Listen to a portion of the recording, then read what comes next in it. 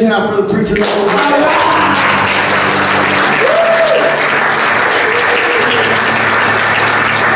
It's a defeat, not one thing. It's not a defeat. Even death is not a defeat. It's just an open door to eternity. And so, God, we just thank you that we can walk as Christians knowing that there is no way that we can lose. We thank you for all these things in the mighty name of Jesus. And everybody said, Amen. Amen. Give him a great big praise, will you?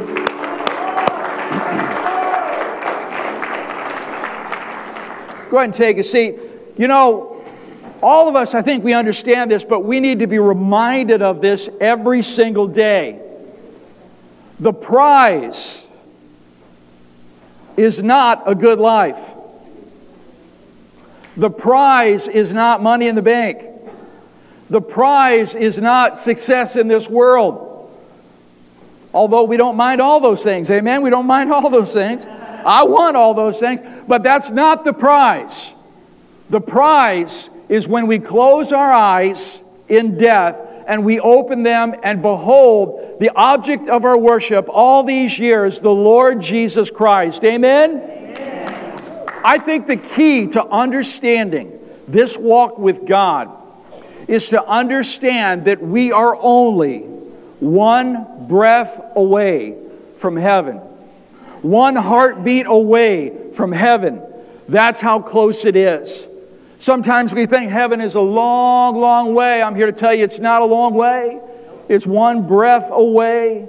And we need to live in this life. We need to live in this world in that way that we understand that we could be here in one moment and there in the next.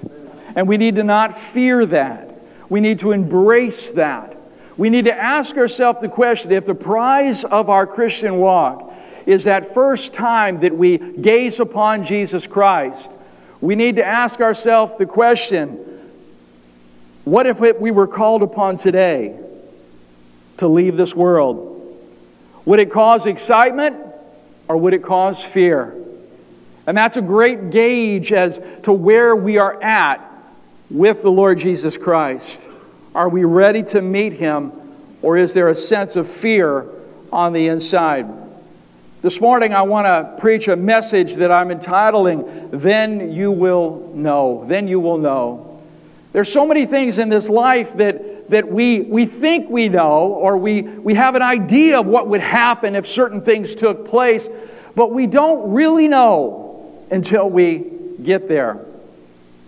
I remember when I was a kid, a young man, I remember I would go out with my buddies on Friday night, and there was a thing that I always wanted to do for some reason. I would load up my pocket with quarters, and I'd always want to go over to the mall, to the arcade, to the quarter arcade.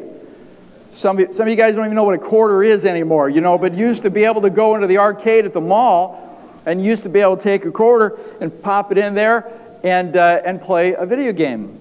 And there was a video game that I just loved to play all the time. It was the video game called Galaga. Does anybody remember Galaga from years ago?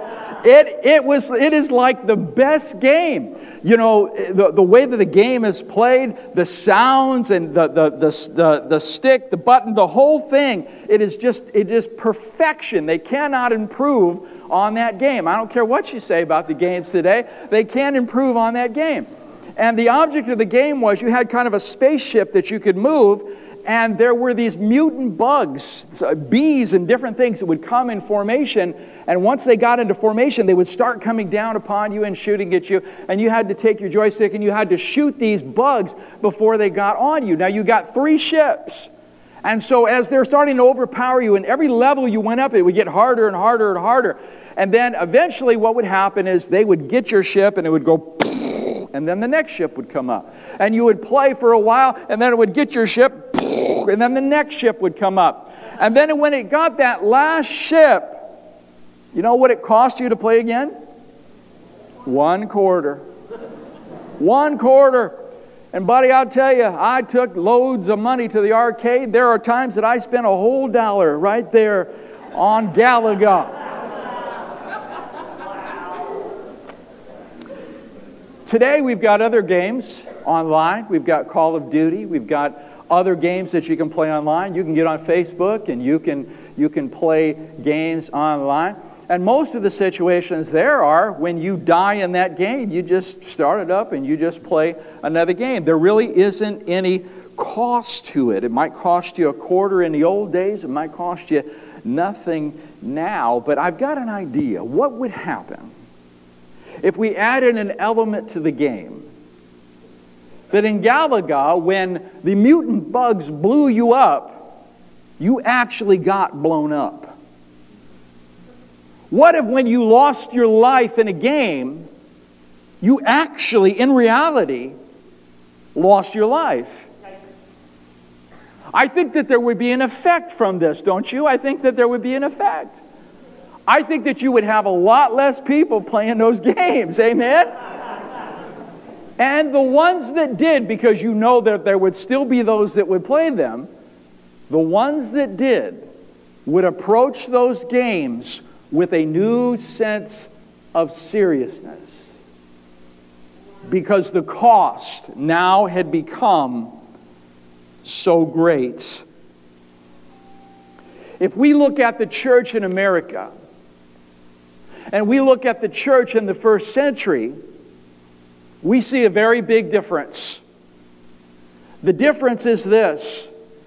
The church in America, to be a follower of Christ in America today, even today, there is not much cost to follow Jesus. But the church in the first century, there was the potential of great cost to be a follower of Jesus Christ. This morning we are going to look at Acts chapter number 4. And as we look at Acts chapter number 4, we see two apostles, Peter and John, who were willing to put everything on the table. They were willing to put their whole life on the table, understanding that it could possibly mean that they would be called upon to pay the highest cost. Remember last week we talked about the lame beggar being healed there outside the courts of the temple. And all the people began to be amazed at this healing that took place. And we said last week that Peter took the opportunity to begin to preach the gospel to the people. He had this great crowd. A great miracle had taken place. Everybody was amazed, and Peter stepped up and he began to preach the gospel. He began to tell them, this is all about Jesus. Jesus raised this lame man up from being crippled and made him whole and well, and he's running and jumping and praising God in the temple. Jesus is who did that. And by the way, you crucified Jesus, and you need to repent. And he talked to them about the resurrection. He talked to them about the resurrection of Jesus and the resurrection that we will experience as followers of Jesus. And then the word got back to the ruling authorities. And it ticked them off. It ticked them off not so much because they didn't like Jesus, but it ticked them off because it made them look bad. You see, they were the ones that instigated Jesus' death. Pilate put him to death, but it was the religious leaders behind the scene that said he must die. And now Peter is saying that these religious leaders were actually fighting against God because this Jesus who was crucified, he was the Messiah. And you killed him, and we put him in the tomb, and he wouldn't stay dead. And so now they're preaching this Jesus, and it's making these religious leaders look really bad. It's making them look like they are enemies against God, and they truly were enemies against God, but they didn't want to look like that. And so they had to stop it. They had to confront it. They had to say, this can't happen. And so they sent people to arrest Peter and John. In Acts chapter 4, verse number 1, here's their story. And the priest and the captain of the temple guard and the Sadducees came up to Peter and John while they were speaking to the people. And they were greatly disturbed because the apostles were teaching the people and proclaiming in Jesus the resurrection of the dead. They seized Peter and John because it was evening, and they put them into jail to the next day. But many who heard the message believed, and the number of the men grew to be about 5,000. And the next day, the rulers and the elders and the teachers of the law met in Jerusalem. Annas the high priest was there, and so was Caiaphas, John, Alexander, and the other men of the high priest's family. They had Peter and John brought before them and began to question them. And here's what they said: "By what power or what name did you do this?" And then we come to verse number 8. Now listen to the truth and the power of verse number 8. Then Peter, filled with the Holy Spirit. Let's say that together. Filled with the Holy Spirit. Then Peter, filled with the Holy Spirit, said to them, rulers and elders of the people, if we are being called to account today for an act of kindness shown to a cripple, and are asked how he was healed, then know this, you and all the people of Israel, it is by the name of Jesus Christ of Nazareth, whom you crucified, by whom God raised from the dead, that this man stands before you healed. He is the stone that you builders rejected, which has become the capstone. Salvation is found in no one else, for there is no other name under heaven given to men by which we must be saved, Peter says.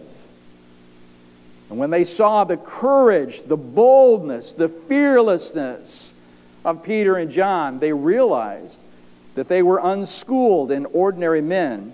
They were astonished and took note that these men had been with Jesus. But since they could see the man who had been healed standing there before them, there was nothing they could say. So they ordered them to withdraw from the Sanhedrin and then conferred with each other. And here's what they said. What are we going to do here to these men? Everybody living in Jerusalem knows they have done an outstanding miracle, and we can't deny it. But to stop these things from spreading any further among the people, we must warn these men to speak no longer anymore in this name. And the Bible goes on to say, and then they called them in again and commanded them not to speak or teach at all in the name of Jesus. But Peter and John replied, judge for yourselves whether it's right in God's sight to obey you rather than God. For we cannot help speaking about what we have seen and what we have heard. And after further threats, they let them go. They could not decide how to punish them, because all the people were praising God for what had happened. For the man who had miraculously been healed was over 40 years old. And on their release, Peter and John went back to their own people and reported all that the chief priest and the elders had said to them. And when they heard this, they raised their voices together in prayer to God. As we started this series of sermons, we said that we were going to go through the book of Acts and we were going to look at all of the instances where there was a conflict of power, a confrontation of power, where the kingdom of God came into confrontation with the kingdom of darkness. And that's exactly what we see here today. This is not just the religious rulers getting upset because they felt embarrassed. But as we've said in the past, we've got to understand that the way these things work is you have a natural physical thing going on, but behind that thing there is a spiritual dynamic. And the spiritual dynamic that is happening is the demonic behind it all is saying, we want Peter and John to shut up about Jesus. There was a spiritual clash that was going on behind the scenes. There was a power struggle between the demonic and the apostles. Again, there was a political perspective of the rulers that was going on, but it is demonic in nature. The demonic using the rulers as mouthpieces to speak out words to intimidate and to push back and to push down the people of God who have been called out to take the gospel. But the demonic tries to push back by fear and intimidation to get the people of God to sit down and shut up. That's exactly what was happening here. It's exactly what's happening in America. As our political leaders, including Joe Biden, are being used as mouthpieces of Satan to spew intimidation across the land. And right now it's a very political orientation that is happening. But church, I'm telling you what, very soon it is going to turn on the church, and we better understand that. There is a demonic intimidation that is going on here in the 4th chapter of Acts, and there is a demonic intimidation that is coming across America and all across the world. There is going to be a turning point where all of a sudden, and I'm actually shocked that it hasn't happened yet, there's going to be a turning point where all of a sudden there is going to be a focus upon the church. And there are going to be things said about the church like we are bigots, we are hateful to homosexuals, we are hateful to transgenderism. We have a book that says salvation is only through Jesus Christ and Him alone, which is hateful to other religions that are also making claims in the same way. Church, you see, we are a body that has been established by God. We have been given salvation that has been bought for us through the blood of Jesus Christ. We have been given the Word of God, and God has told us to live by it. And the demonic spirits that oppose us are going to try to intimidate us in every way. They're going to try to lie about us. They're going to try to frame us in a certain way. They're going to try to characterize us in a certain way. They're going to try to demonize us, if you will. And they're going to make us want to be those that shrink back and fall back and say, I don't want any trouble, and I don't want to be punished, and I don't want to be called names, and I don't want to feel bad.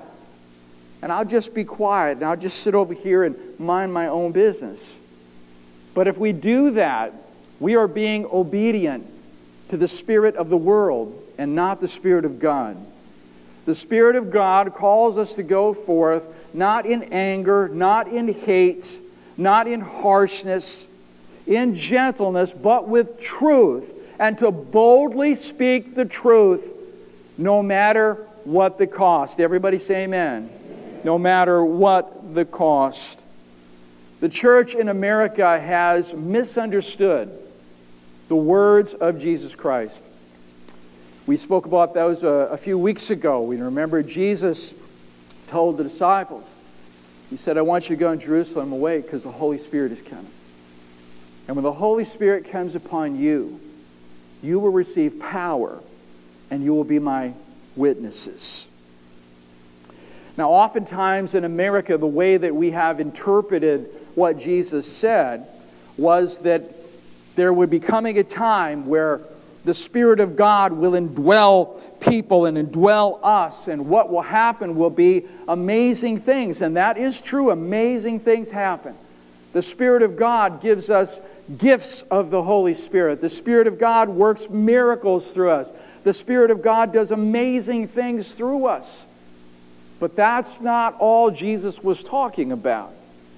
When Jesus says, the Spirit of God will give you power and you will be my witnesses, what Jesus was talking about is what we saw right here this morning in Acts chapter number 4, where Peter and John were able to go boldly and stand before people that had the power to put them in jail, had the power even to take their lives.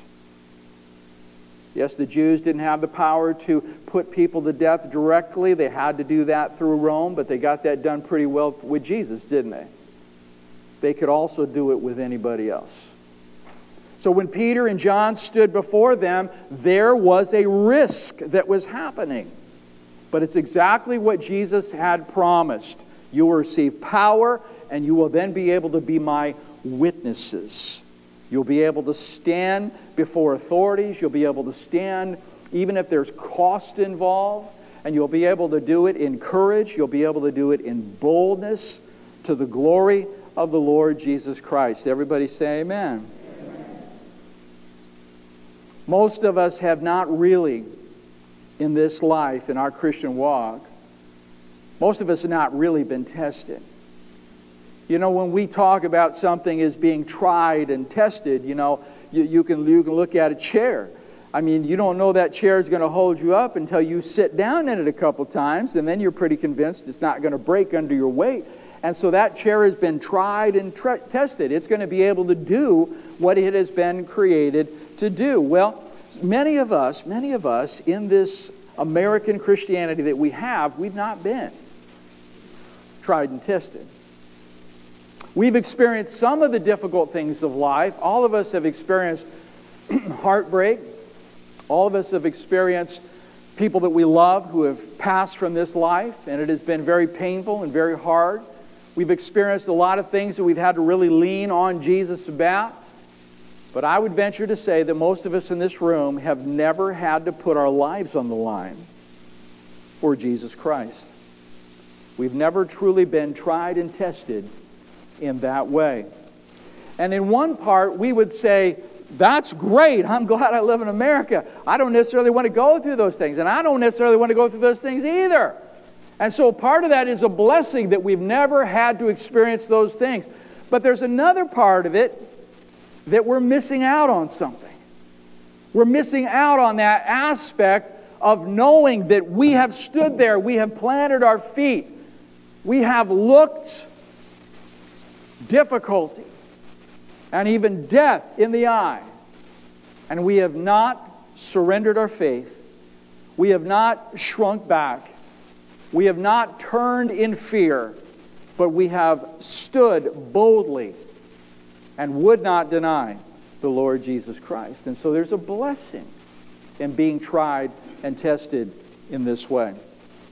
As we look at this passage in Acts chapter number 4, there are 4 or 5 things that stand out to me in this passage. And it's related to the idea of God testing us, of God allowing us to go through a testing time. Now, none of us know what is coming in America.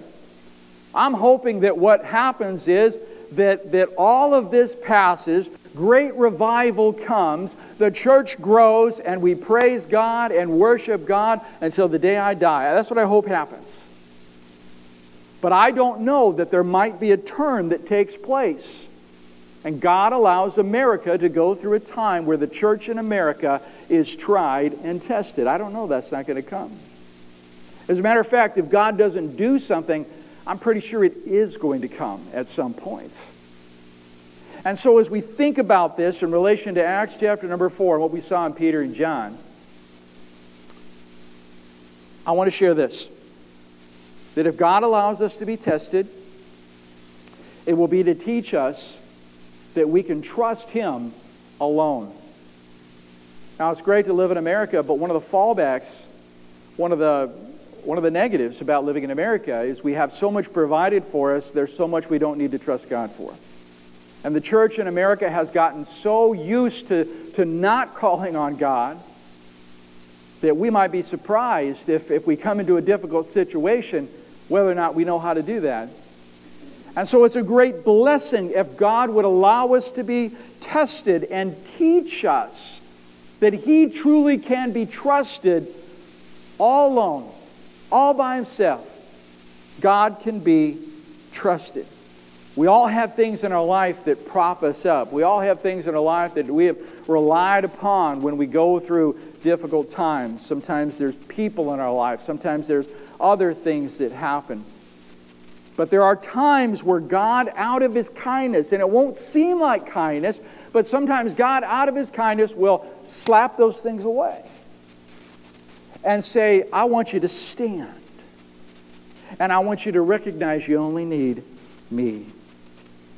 I've told you before that I've listened to Rush Limbaugh for 30 years. One of the things I liked about Rush is, since I come from a conservative perspective, I believe in the Constitution, I believe in the things that have made America great. And Rush would talk about those things.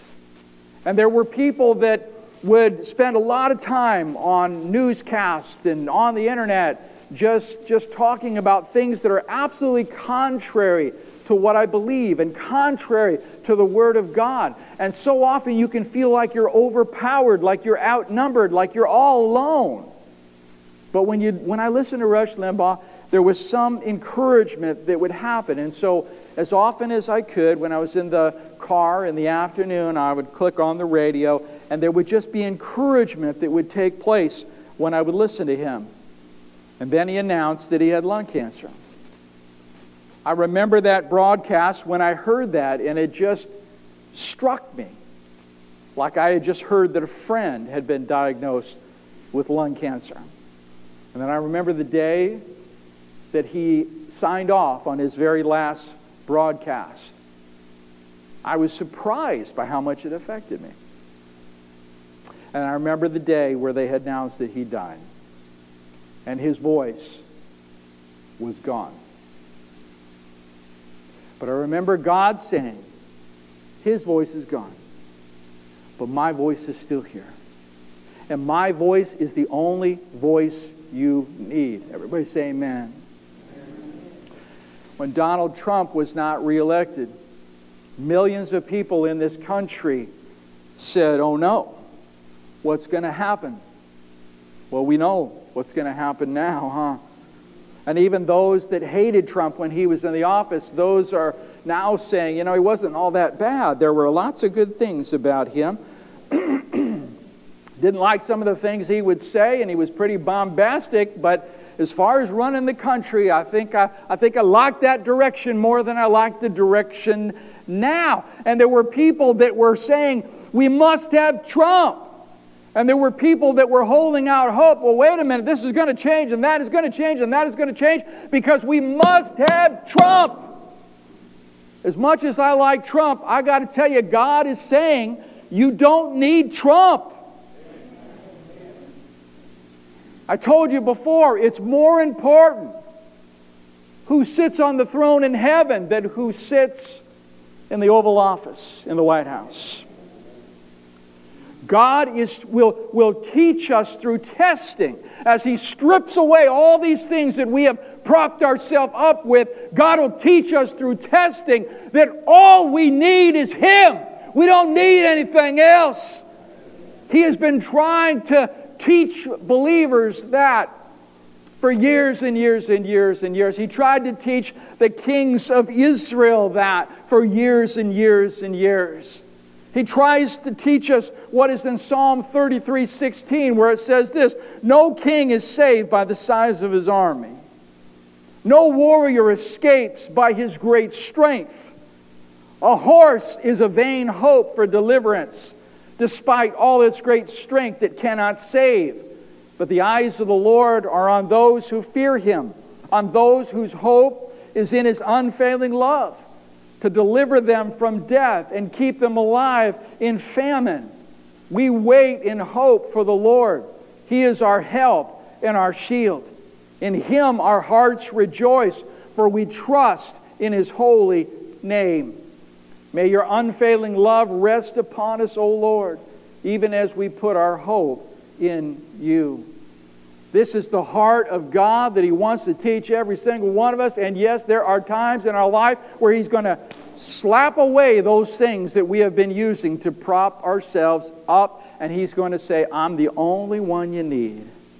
I'm the only voice you need. Trust me alone. And that's one of the things that testing, if God allows us to be tested, that's one of the things He's going to teach us. He's going to teach us that we will be able to know that we only need Him alone. The second thing, if God allows us to be tested, it will be to show us the power of the Holy Spirit within. As I said, there is a great blessing to be tried and tested by God, for God to allow us to be tried and tested. The Apostle Peter, the same one that we see here in Acts chapter number 4, he wrote 1st and 2nd Peter. And here's what he wrote later from this time in Acts chapter 4, down the road a little bit. This is what Peter wrote. He says, "Praise be to the God and Father of our Lord Jesus Christ. In His great mercy He has given us new birth through a living hope, through the resurrection of Jesus Christ from the dead, and into an inheritance that can never perish, spoil, or fade, kept in heaven for you, who through faith are shielded by God's power until the coming of the salvation that is ready to be revealed in the last time." And listen to what Peter now says in verse number 6. "In this you greatly rejoice, though now for a little while you may have had to suffer grief in all kinds of trials." In other words, you're being tested. And verse number 7 says, "These have come so that your faith, of greater worth than gold, which perishes even though refined by fire, may be proved genuine and may result in praise and glory and honor when Jesus Christ is revealed." The Apostle Peter says this: when God allows us to be tested, when God allows us to go through the fire, it's not because He's punishing us. It's because He is refining us. He is causing our faith to rise up, to be shown to be genuine, to be real. This is exactly what is happening in Acts chapter 4 as Peter and John stands before the rulers, those that could put them in prison, those that could even arrange for their death. They stood up there before those authorities with courage, and they stood there, and their faith was proved genuine. They had been tested, and now their faith is shown to be real. And it brought glory to the Lord Jesus Christ. And if they ever wondered in their heart, what will I do when everything is called for to be put on the table and I've got to put my life on the line, what will I do? You see, because they had been tried and tested, now they knew. They knew what was on the inside. They felt the power of the Holy Spirit giving them faith and giving them strength and giving them courage to be able to stand up in the face of all those things. You never know how a quarterback will do until he gets in the game and the ball is snapped and those big snorting linemen are running across the line wanting to crush him into powder. You never know how a quarterback is going to do until he gets in a real game. There's a lot of guys that are great in practice, but put them in a game and they fall apart. You find out what you're made of when you get in the game. You never know how a soldier is going to react. They've been trained. They've had weeks and weeks of training. They know how to use their gun. And it's only when they get into combat and bullets that are buzzing overhead do you really know what is inside of that soldier. And so there's a great blessing for God to allow us to be tried and tested, because the power of the Holy Spirit will rise up on the inside of us and prove our faith to be genuine. Allowing us to be put on the line and trusting in the Holy Spirit, and our faith then resulting in glory and honor before the Lord Jesus Christ when He returns. A third thing that I pull out of this passage in Acts chapter number 4 is that if God allows us to be tested, He will bring us to a whole new level of prayer. How many have recognized in your own life when you go through difficult times, you pray a little better? Anybody ever notice that? You get a little bit more serious about prayer when trouble comes into your life. And none of us like trouble, but let's just face it. There are times where God will use trouble in our life to strip away the things that don't need to be there and to bring us to a place of seriousness And there is this thing that happens when trouble comes into our life. Our prayers get much more serious. As a matter of fact, if we never go through any trouble in this life, we may never really truly learn how to pray. But it's when we're in a situation that is very difficult that we just throw everything to the side. We get before God and we don't worry about words and we don't worry about form, and all we do is we just pour out our heart before this God that loved us so much. And we learn that that's what true prayer is. It's not impressing everybody around us. It's not the right form of the prayer. It's not reading a prayer. It is calling up from the inside those emotions and desires and things that rumble around on the inside of the heart. And we just blast them out to God. And we say, God, here I am. This is who I am. I'm afraid. This is what I need. And all of a sudden, prayer is raised up to a whole different level. What you're going through right now may not be because God is punishing you. It may be because God is teaching you. And He's calling you into a new level of relationship, a new level of prayer. When Peter and John were released, they went back to the church and they began to tell the church what had happened. Now, everybody understood something in that moment. They understood that there had been a change. There was a change in the air. They could feel the change in the air. Peter and John weren't punished. They were locked up for a night. But these rulers, they wanted to punish them. And it was coming. There was coming a time where a guy named Stephen would be in a similar situation. And he would begin to preach. And the people would drag him out and stone him to death. This was in the air. They could feel it. They knew something had changed. They knew now there was a cost to following Jesus. It wasn't just, isn't this great hanging out with the believers? There was now a cost to following Jesus. They recognized there was a certain risk. They recognized that even their children had a certain risk. They recognized that this now will affect the future. It was going to get hard now from this point. And their minds were filled with questions about what would happen next. And that's exactly what we would be thinking as well. And they were afraid. They began to pray in a whole new level because they felt the power of the Holy Spirit energizing their prayers. Acts 4:23 says this. On their release, Peter and John went back to their own people and reported all that the chief priests and the elders had said to them.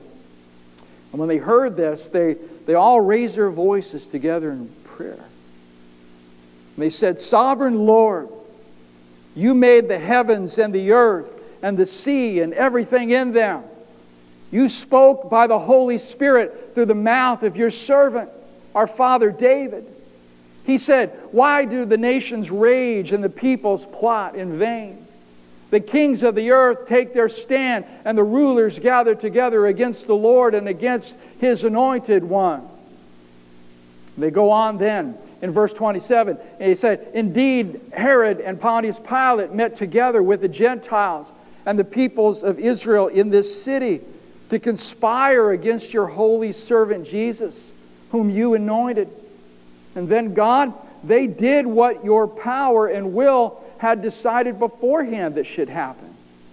And now, Lord, consider their threats and enable Your servants to speak Your word with great boldness and stretch out Your hand to heal and perform miraculous signs and wonders through the name of Your holy servant, Jesus.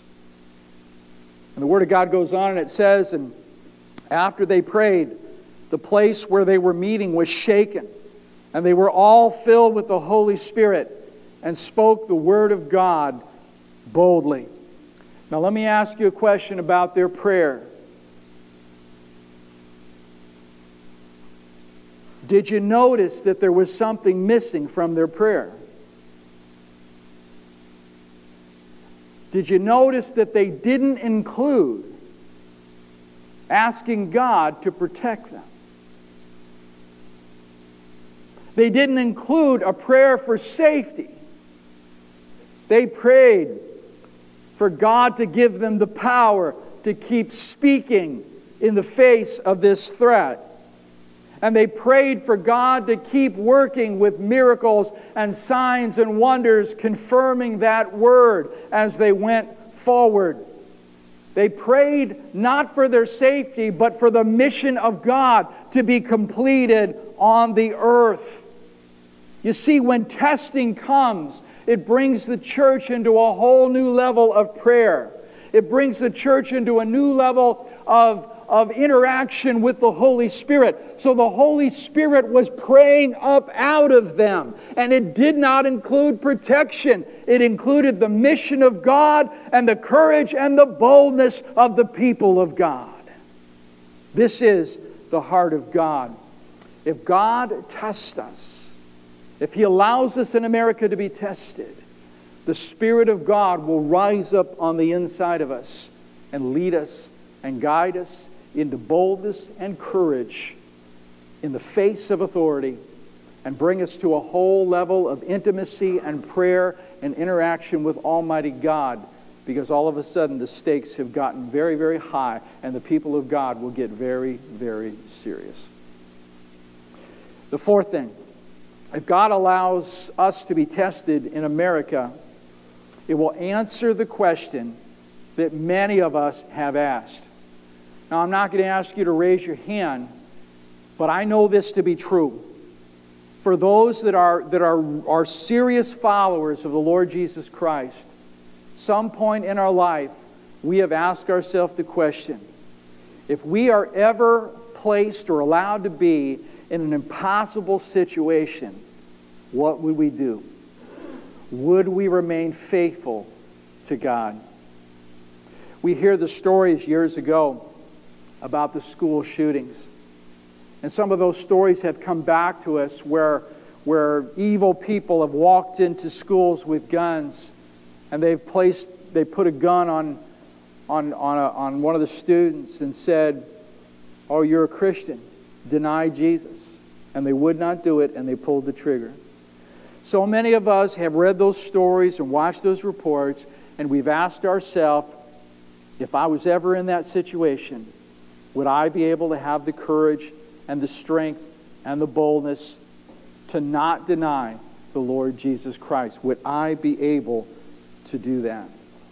If God allows us to be tested, He will allow us to understand what is on the inside of us.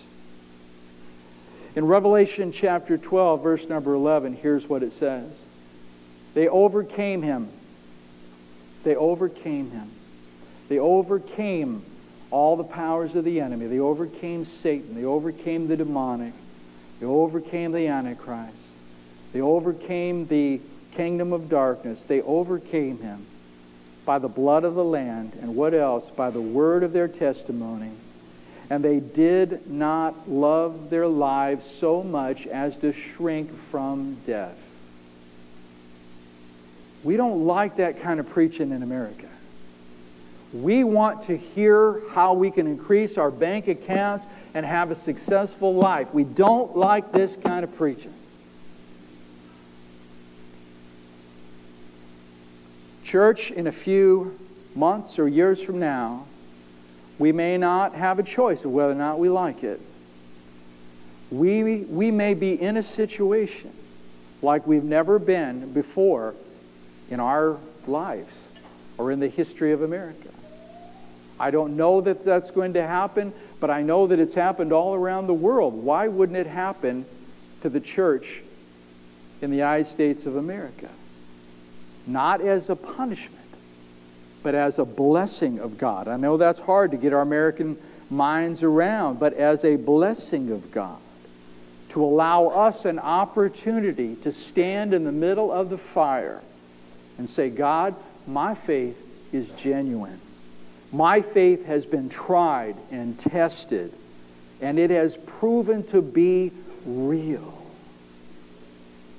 Now here's a key. We're looking at Peter in chapter number 4. And he's a man of courage. He's a man of faith. He's preaching the Word of God in the face of death. Not very long ago, there was a different Peter, although it's the same Peter, same guy, but a different guy. Same guy, but different guy. And this guy, when Jesus was arrested, a little slave girl came up to him and said, "Hey, weren't you with Jesus?" And this same Peter said, "No." And he did it 3 times. And he even cursed. He cussed. "Get away from me. You don't know what you're talking about. I don't even know him." That's what Peter said. But in Acts chapter number 4, he stands up and he says, "You guys decide, is it right to obey you or obey God?" In other words, do with us what you may. We're going to serve God. We're going to speak the things that we have heard and seen. We're going to do what He wants us to do. You decide what you want to do to us, but we've already decided what we're doing for God.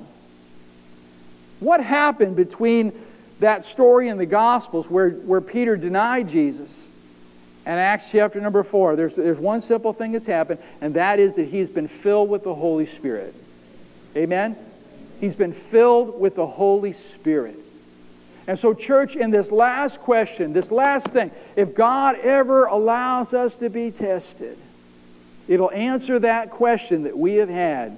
What would I do if I was put in an impossible situation? And here's how we can prepare for it. And Jesus has told us very simply how we can prepare for it. He said this. He said that if you're going to follow me, you've got to take up your cross and follow me. He says you've got to die first. You've got to die to self. And so in other words, what Jesus is saying is this. Before you ever get to any situation where the stakes are big and the cost is very large, before you ever get to that place, way over here, you die. You die. Because if you die here to your own self-ambition, if you die here to your sin, if you die here to your own wants and selfishness, if you die here, if you ever come into that place where God allows you to be in a place where you have to lay it all on the table, you put your life on the table, you know what's going to happen? It's already been decided back there. It's already been decided back there. And so back here, we die to self, and we seek the fullness of the Holy Spirit. We make this decision, we're dying to ourselves, we want to be filled with the Holy Spirit, and then we walk through this life with people that have nothing to lose and everything to gain, no matter what happens. Whether they give us $1 million and a blue ribbon, or whether they take our lives, we win. We cannot be beat. And all of it, in the end, when Jesus returns, will be to His praise and glory and honor. Because we will have not just said we believed in Him, but we will have demonstrated that our faith is real. Our faith is genuine, because there is nothing more important in our life than our obedience and our relationship to the one who has hung on the cross for us to save us from our sins. Would you stand? Worship team, come on back.